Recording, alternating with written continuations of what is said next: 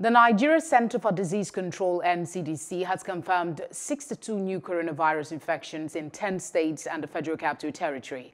Taraba was first on the list of states with 18 new cases, while Ogun followed with 15 cases. FCT and Kaduna recorded the third most cases for Monday with 6 infections each. As at 25th of October 2020, there are 61,992 cases of COVID-19 in Nigeria. 57,465 patients have been discharged and 1,130 confirmed dead.